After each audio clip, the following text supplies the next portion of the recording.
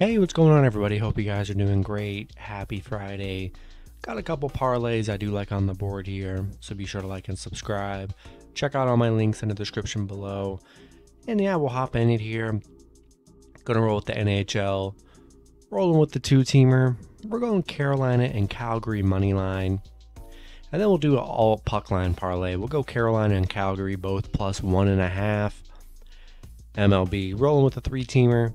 We're going Yankees, Brewers, and Houston money line. And then we'll back them up with a safety parlay. We'll take all three of them plus 1.5 as well.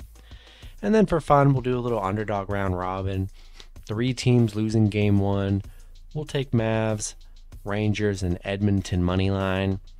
Never know, put a little bit of money on the underdog round robins, because if it's one of those underdog days, especially in the playoffs, at least you have your skin in the game and can recover some money, or maybe, break even so the day's not a total loss. So, yeah, that's going to be it for the video.